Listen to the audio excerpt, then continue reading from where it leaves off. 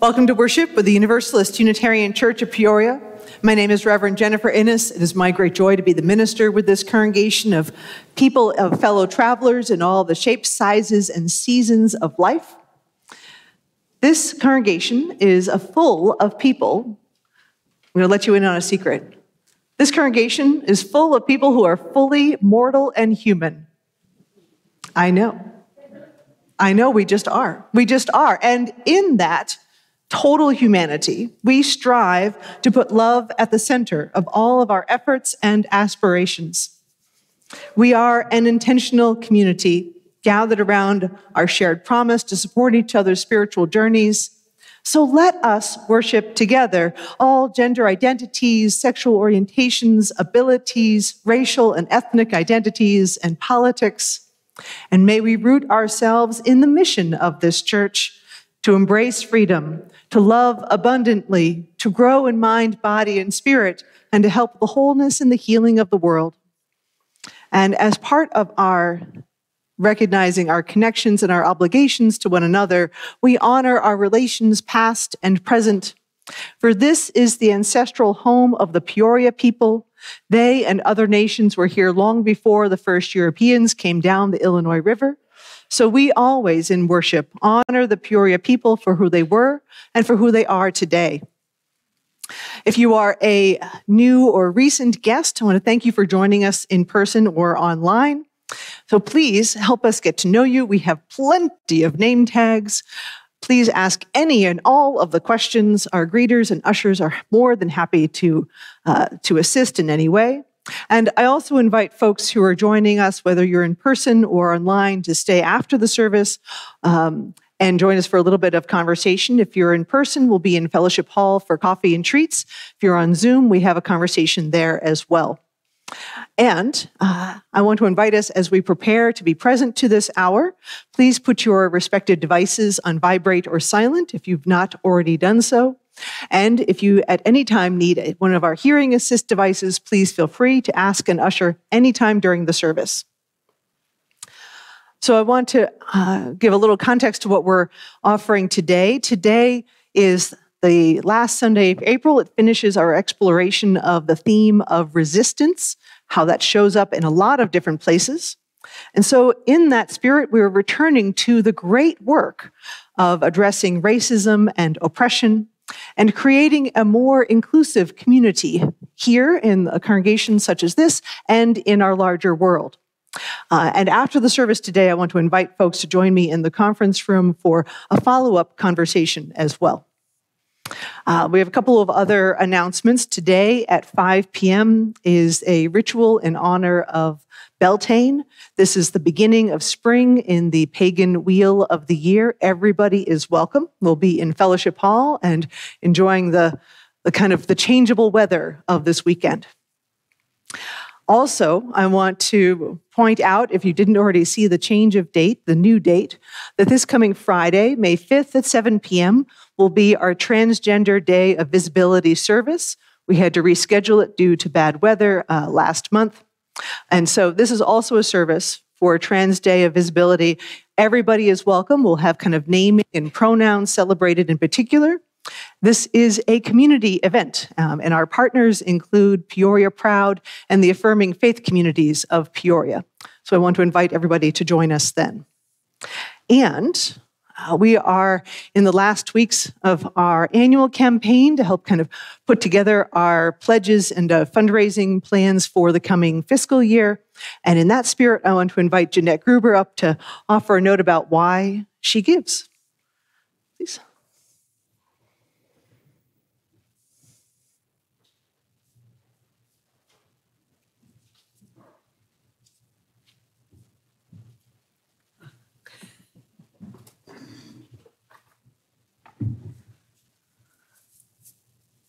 Maybe we'll say with a sign like this, subtlety isn't my strong suit.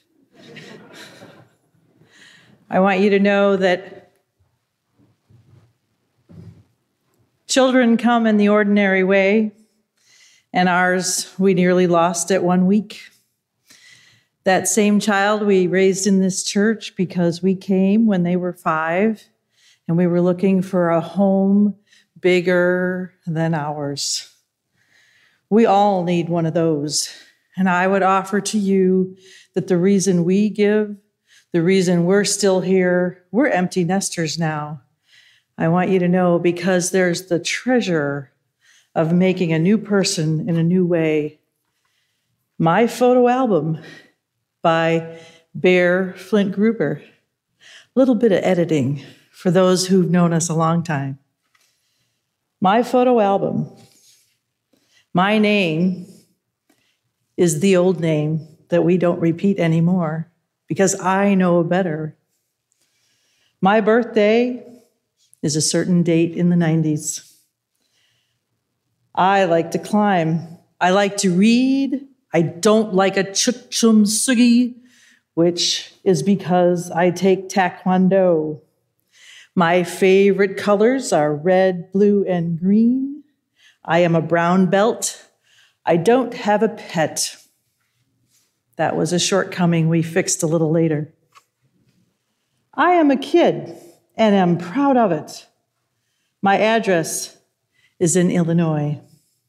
My family that lives in my house is my sister Ann, my mom Jeanette, and my dad Edward. Ann is 2. She is sometimes a pest. Her birthday is in a different month than mine. My mom is a CPA. My dad is a teacher who teaches chemistry at Bradley University.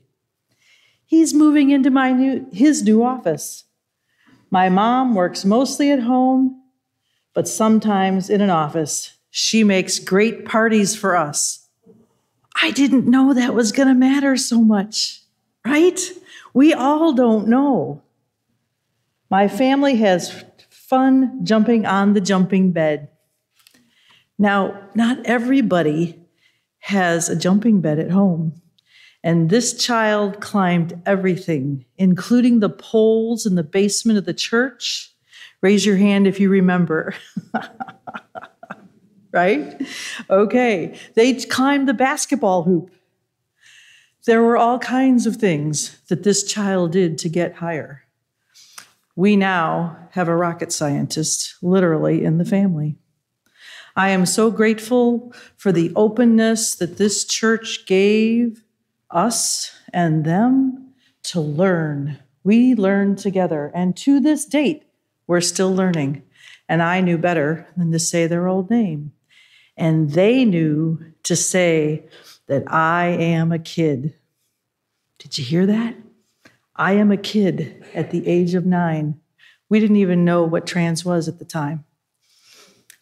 Please take your pledges seriously. We need a safe place for people to find out who they really are. Good morning.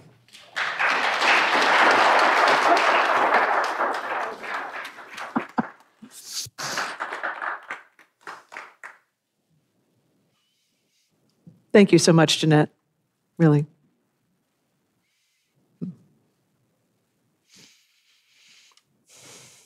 As part of how we welcome each other, we offer a moment of greeting our neighbor during the service.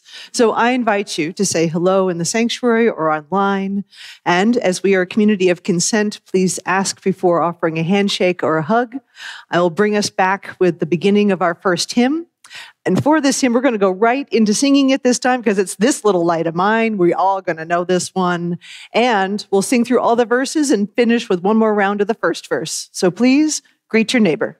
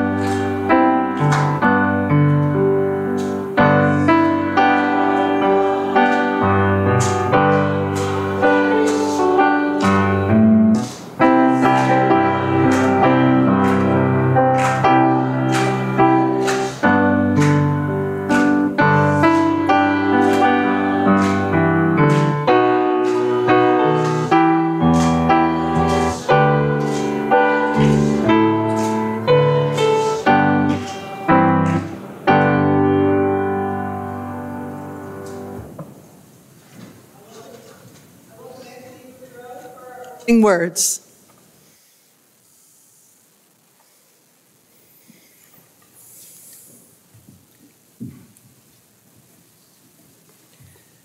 Welcome to This Place by Reverend Kathy Ryan Starr. Welcome to this place of peace. May we find some moments of quiet contemplation. Welcome to this place of celebration. May our hearts soar with gratitude for the gift of life. Welcome to this place of sacred love. May we gently hold all that is broken here. Welcome to this place of inquiry. Here, may we be challenged to open our minds and hearts ever wider. Come into this place of community. May we together draw the circle of love and justice ever wider. Welcome to this sacred place. Come, let us worship, celebrate, grieve, and love together.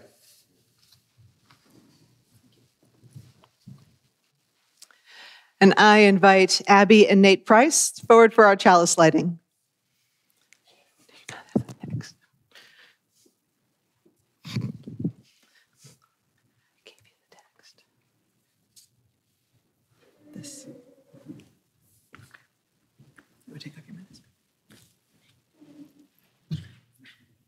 Making Aspirations Real by Ben Soul.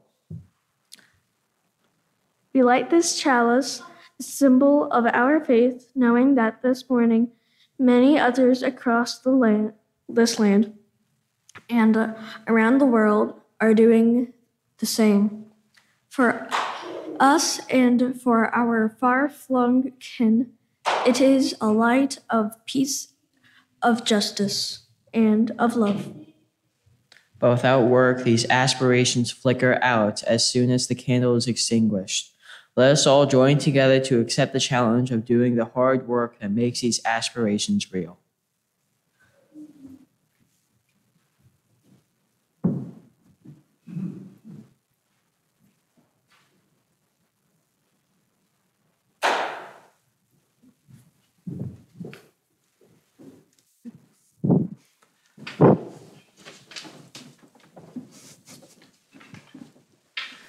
I gave you the text. Somehow it didn't come with them.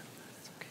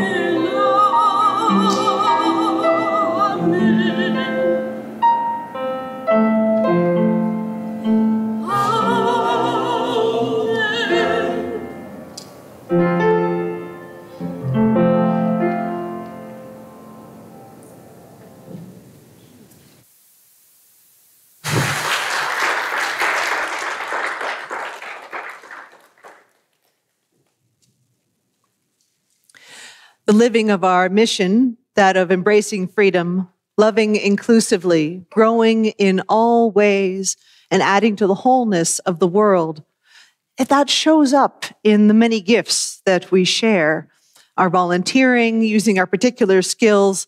I don't know if you'd heard, but we had a tree fall last night at the end of the auction and the dinner, and thank goodness for the members and friends who came and cleared the tree from the walk so folks could get by.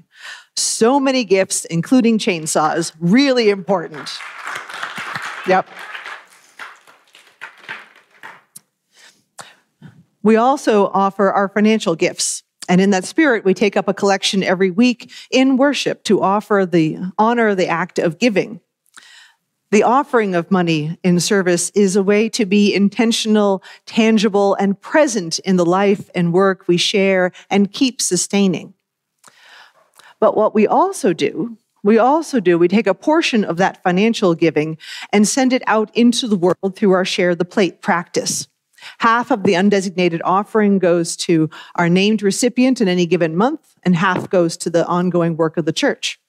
And for April, our recipient has been the Central Illinois Center for the Blind and Visually Impaired.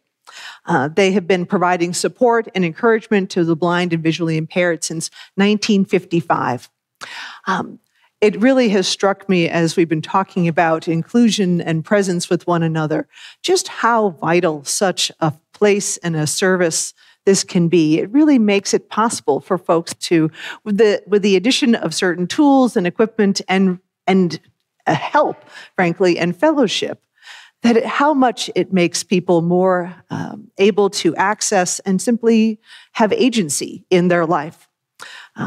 So I really want to encourage folks to be thoughtful about our giving for this last Sunday of this month as we finish our recipient for this. And also, the Center for the Blind and Visually Impaired receives no government funding as well. So it makes that much more of a difference that we can give. Again, half the undesignated offering goes to the center and half goes to the church. If you are putting a gift in an envelope, you can indicate where that gift would go, whether it's a pledge or to the Share the Plate or simply an offering. And what we'll do is the ushers will come forward and distribute the plates during our music for meditation. And about halfway through that, we'll be lighting our candles of care and concern. So let me at this point invite the ushers to please come forward.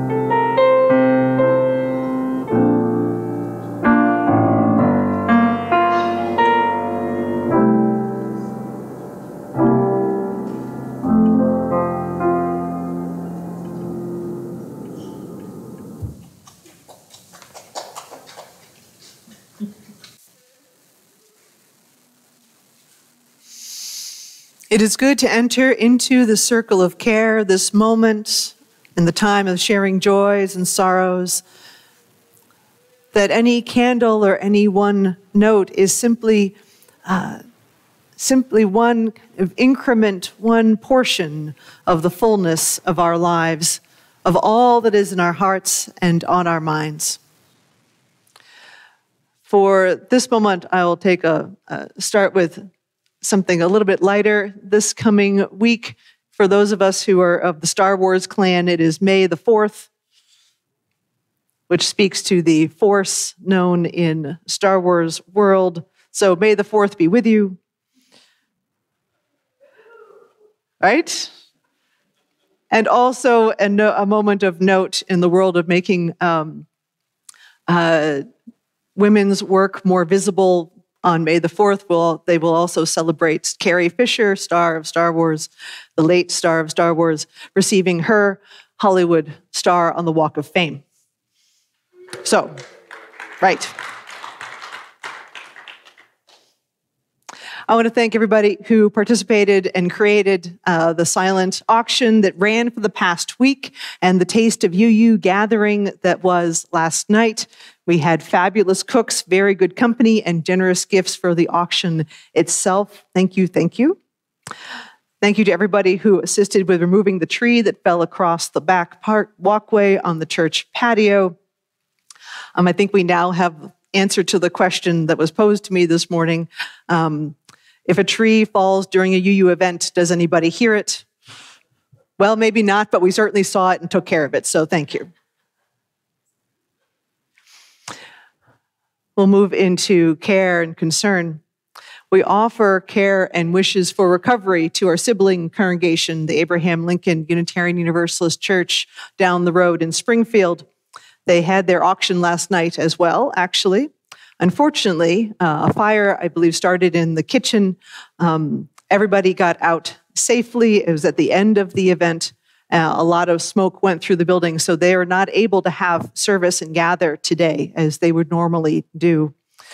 So let us offer our wishes that the damage is minimal and their recovery is swift.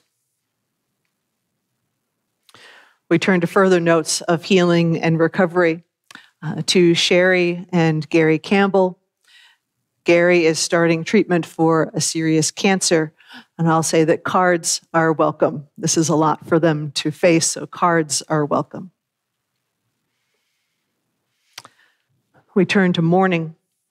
We offer our heartfelt sympathy to Tom and Sandy Crow as they mourn the sudden passing of Sandy's nephew, Rusty Brightback. He was age 53 of Sandusky, Ohio. Rusty was the son of Sandy's brother, Daniel. We offer our sympathy to Tom and Sandy and for all in their family.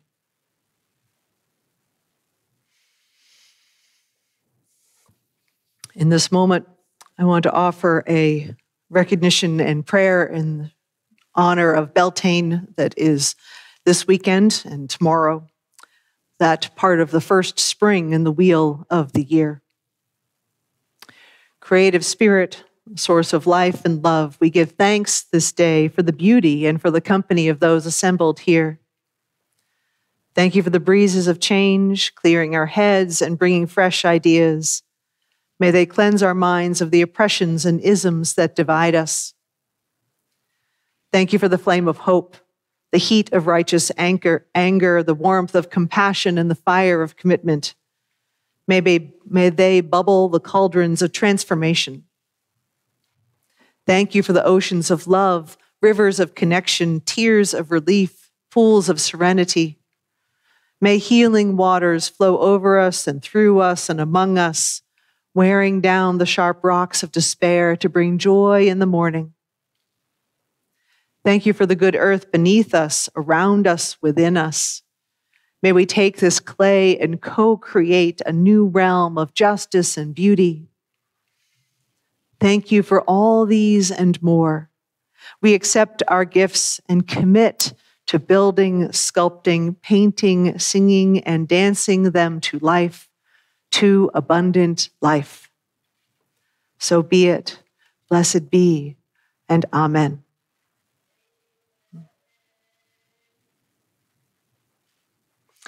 Now I invite Jesse Laughlin for our story for the morning.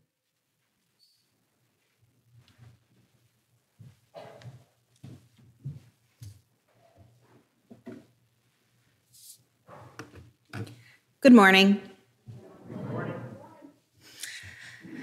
Have any of you ever made a mistake? I've made a few.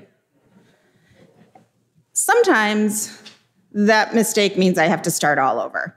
I have to rip out rows and rows of yarn on my knitting project. But sometimes that mistake means I've created something new. And maybe I kind of like it. So this story is the Book of Mistakes.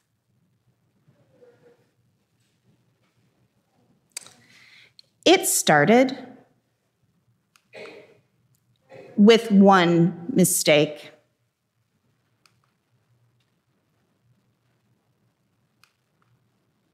Making the other eye even bigger was another mistake. But the glasses, those were a good idea.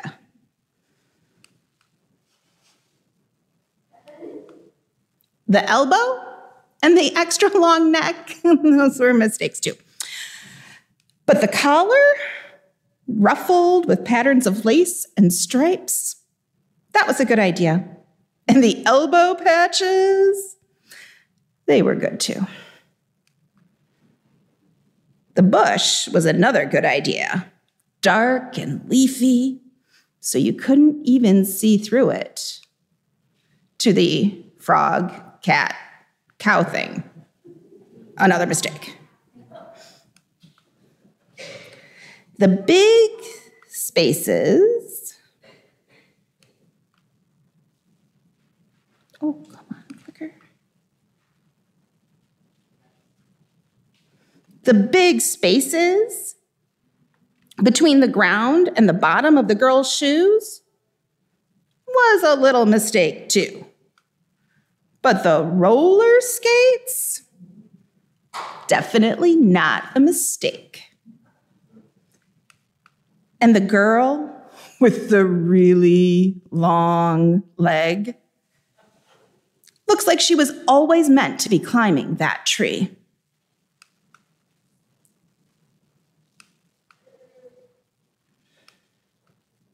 And even the ink smudges scattered across the sky look as if they could be leaves, like they always wanted to be lifted up and carried.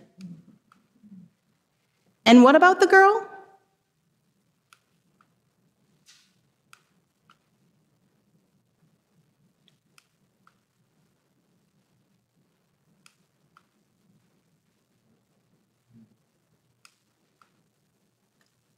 Do you see how with each mistake, she is becoming? Do you see now who she could become? I wonder what mistakes we'll all make. I invite the kids to come with me back to RE.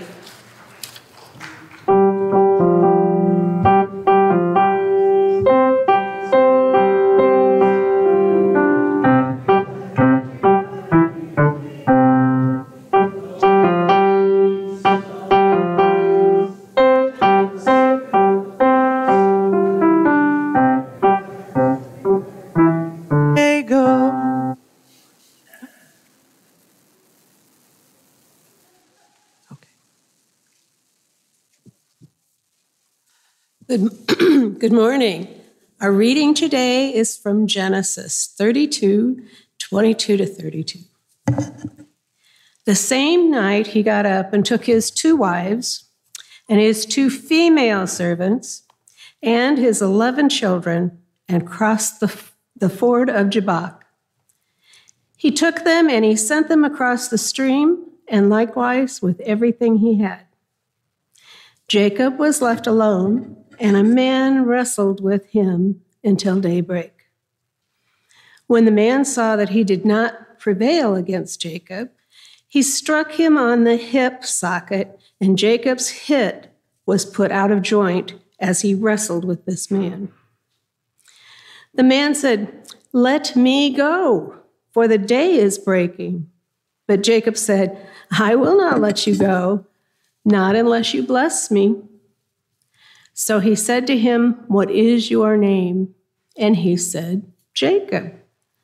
Then the man said, "You shall no longer be called Jacob, but Israel, for you have striven with God and with humans, and you have prevailed." When Jacob asked him, "Please tell me your name." But he said, "Why is it that you ask my name?" And there he blessed him. So Jacob called the place Peniel, saying, "For I have seen God face to face, and yet my life is preserved." The sun rose upon him as he passed Peniel, limping because of his hip.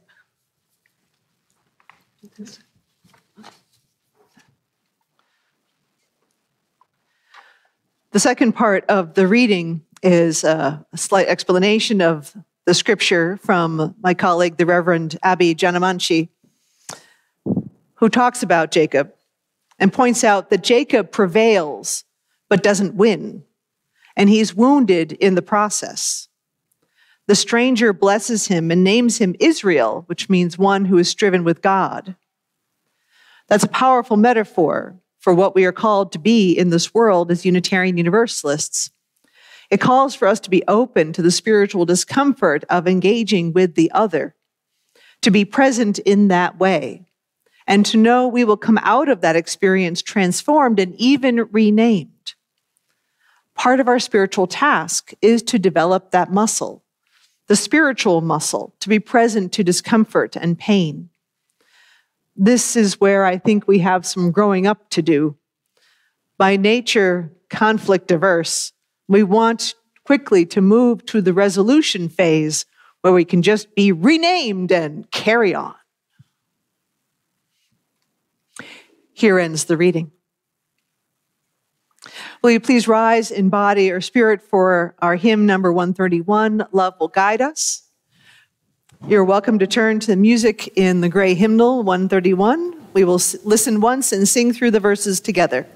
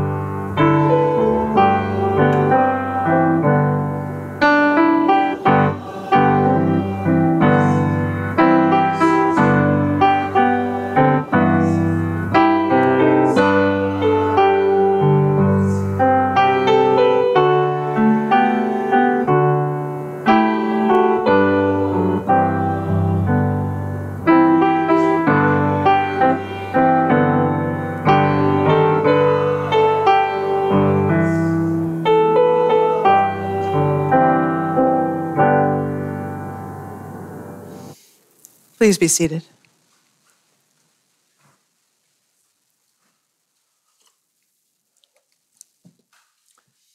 So as I begin, I want to acknowledge that this sermon and this topic is very much a midstream moment.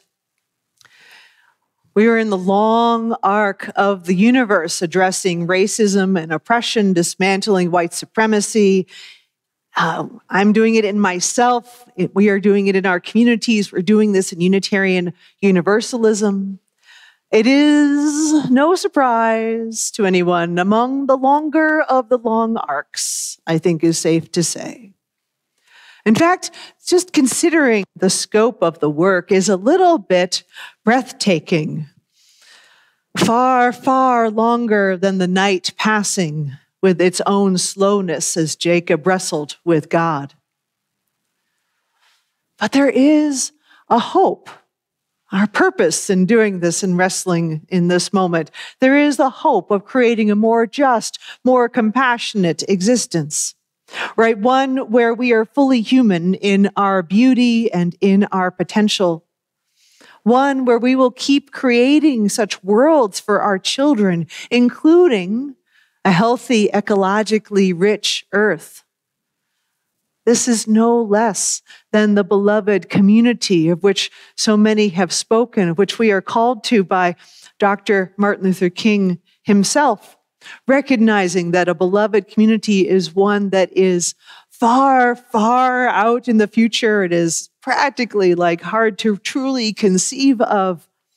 And yet, as much as is in tomorrow, it also happens right here and right now in our lives. It is both way out there and way in here.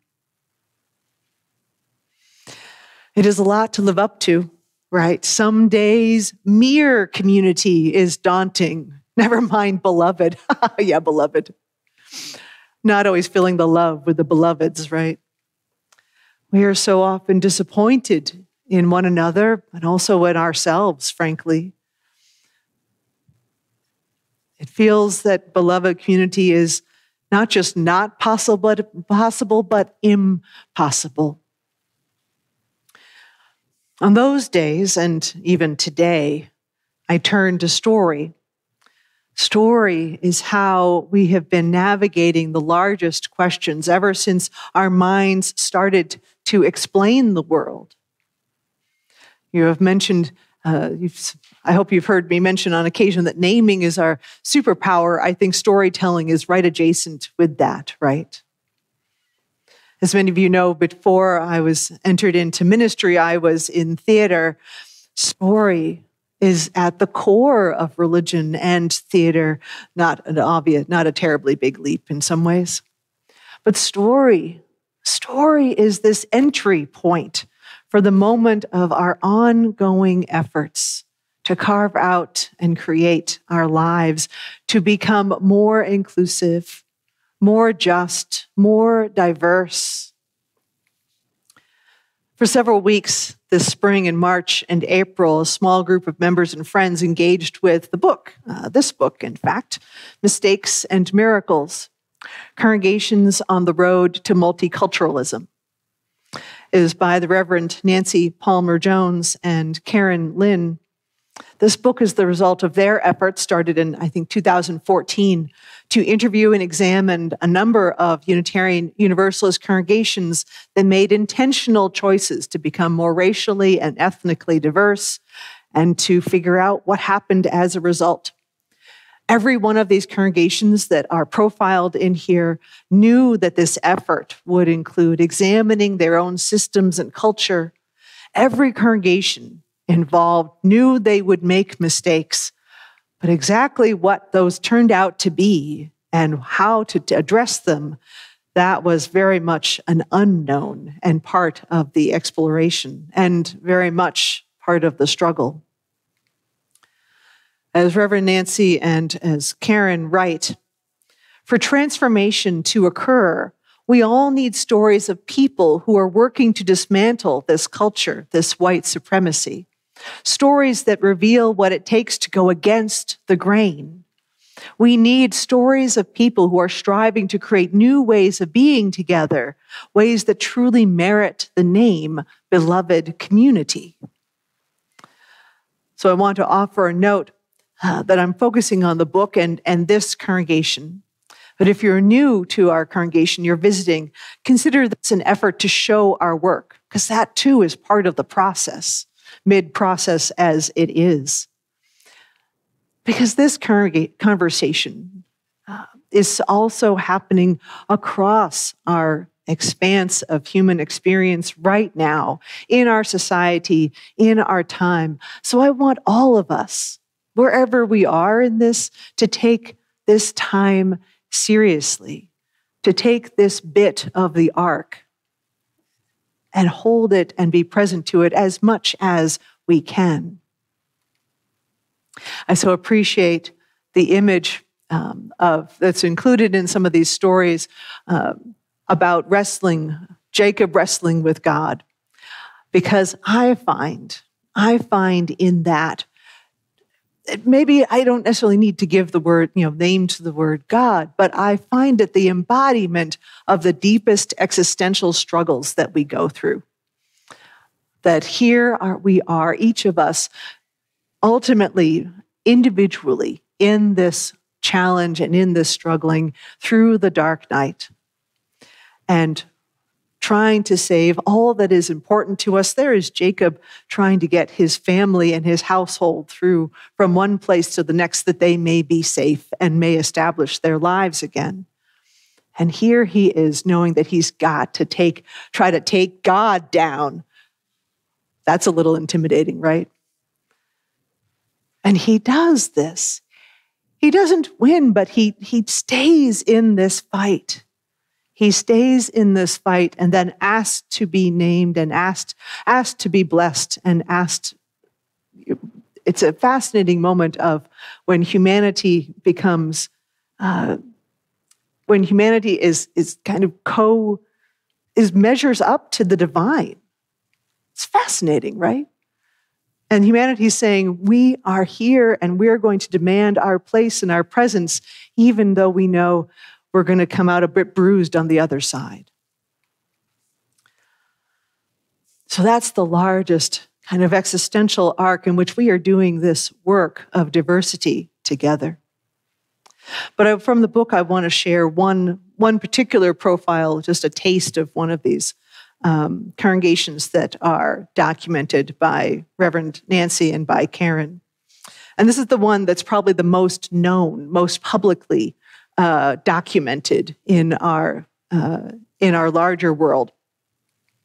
Part of what they tell, the story they tell, is that of All Souls Unitarian Universalist Church in Tulsa, Oklahoma. And All Souls has had the unique experience, particular experience, of developing a relationship with a Black Pentecostal church. So Unitarian Universalists, Black Pentecostal. Just, wow, right? Let's just start there. Because the two ministers of the congregations, All Souls, the Reverend Marlon Lavenar and Bishop Carlton Pearson, who is the minister, the head religious leader in charge of Higher Dimensions. They were across the street from each other as congregations, and they got to know each other and develop a friendship. And in the mid-late 90s, Bishop Carlton Pearson came to a spiritual awakening of looking at the struggle in Rwanda and the decimation of population and the terrible treatment of the people in that fight. And he realized that the hell that he had been preaching was not the one that comes after death, but the one that we're creating on earth. And he said, we are all human. We are all human and we are all holy. And it's not about, we are all able to be blessed. And so we're all able to be saved. And this became his gospel of inclusion. So he came into a form of universalism, that all are holy and all are made whole by the divine, in his case. And this got him into a lot of trouble. He started to preach this, and his congregation went from 5,000 to 500. And he was excluded from the other Pentecostal congregations, the Black Pentecostal associations, and he was basically shunned for preaching this. If you want to know more, look at the video, the movie that was made for this in about 2018 called Come Sunday, and it talks about what happened. But also, because of this moment, Marlon and Carlton were able to have a relationship, and they made a decision, All Souls made a decision to welcome higher dimensions into the church, into All Souls. And so they were living this work of becoming more diverse with not just racial differences, but deep religious, cultural differences as well. And you could see that for a time in their worship services, where they might have a humanist service, a traditional Unitarian Universalist kind of service, and a contemporary worship that was very much gospel in that spirit and singing and so on. It's taken years, and I've had the fortune to be close to it because my spouse and I were living and serving in Texas along when they were doing this work. It was a gift to be able to hear about pieces of this. And I invite you, this is simply a teaser of this. We can talk more about this at another time. But they were doing this work, All Souls, of this historic white congregation, and making all kinds of messes along the way, and still are doing this work again and again. But I want to offer part of the context in which All Souls Tulsa and Higher Dimensions, they were coming together. It's not simply that moment, that immediate moment in this, beginning in the 2000s until now. But Tulsa itself has a whole other context. There's also the Tulsa Massacre in 1921, which is somewhat only relatively recently being documented and reported. In Tulsa at the time was what was called Black Wall Street. It was the most successful Black community in U.S. history. There was wealth, there was prosperity, there was culture, there was abundant life in this place. And, as so often happens, under the premise of a young Black man supposedly harassing a white woman, that was enough to incite a riot. And not just a riot, a massacre. The white folks went through Black Wall Street, burned it to the ground, and in the process left at least 300 Black women, men, and children dead at the hands of the mob.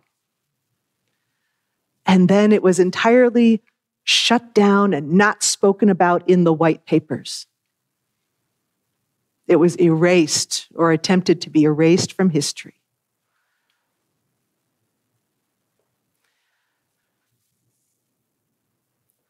So All Souls' work with Bishop Carlton Pearson is not simply the work of their particular moment, but also the moment of history as well.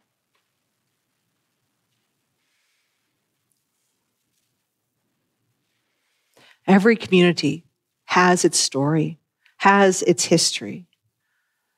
And this is a community that has that as well. It's one that we are are beginning to uncover and talk about in the course of us thinking about this book and its questions. So we are beginning to say, what is our story as a congregation, as a predominantly white congregation that has been here since 1843? There's got to be some story, right? But also as a congregation that is trying to respond to our contemporary calls to action and reflection. One of the things that we are doing here is we're part of the Faith Coalition for Racial Equity, which started after George Floyd's murder, when he was murdered by the police, when the Black leaders in Peoria asked, where are the white churches? A number of faith communities responded, including this one. And and tried to make something happen over Zoom. I tell you, that was painful and important. And now the body is in year 3, about to enter year 4, and had the chance to be part of hiring a new police chief and bring in a diversity, equity, and inclusion perspective.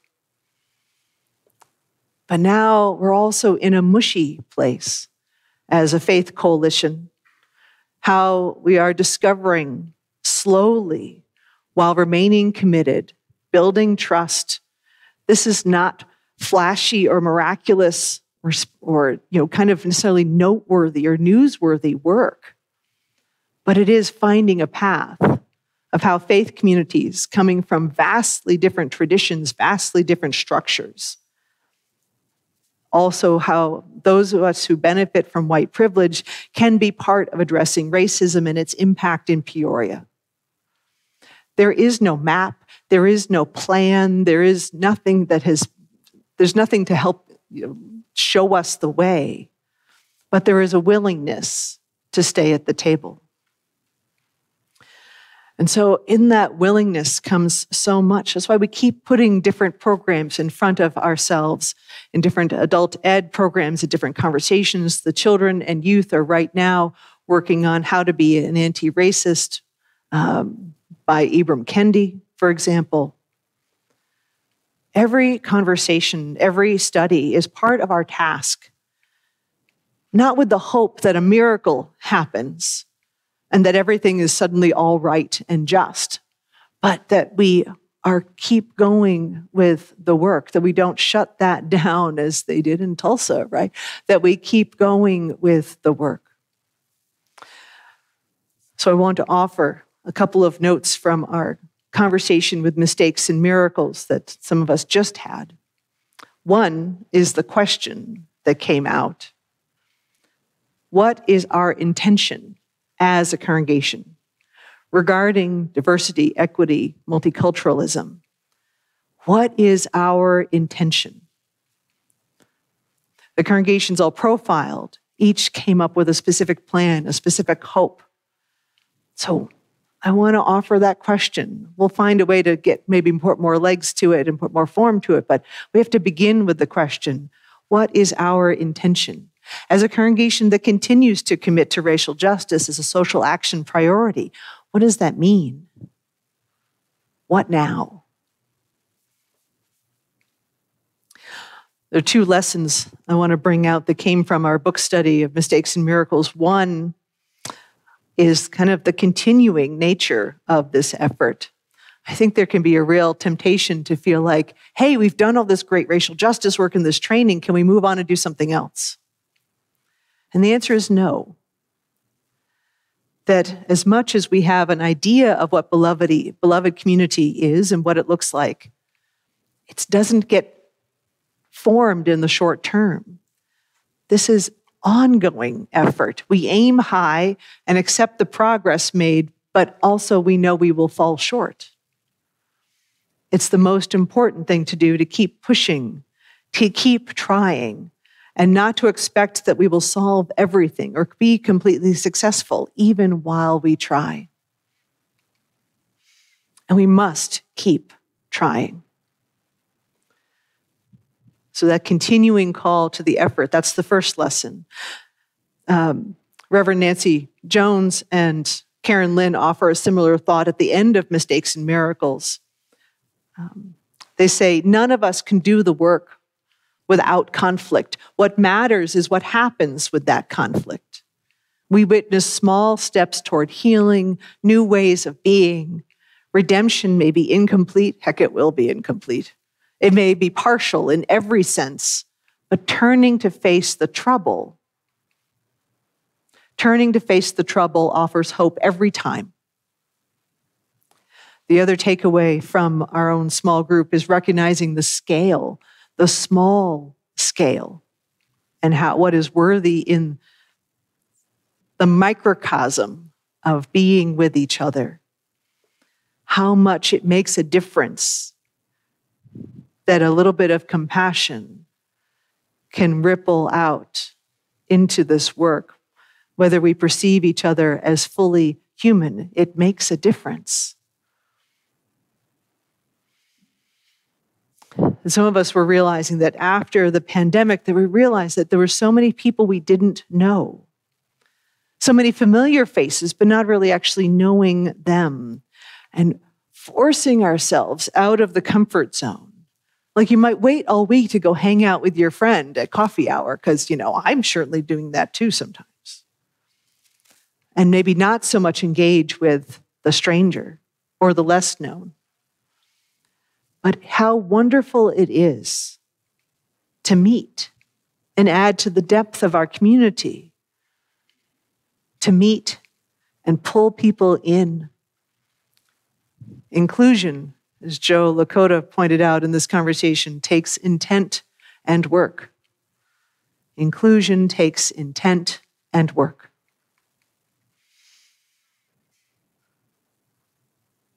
So I started out with the grand scope of that arc of the universe, but our path in this moment is to find the story that can make it bite-sized and personal.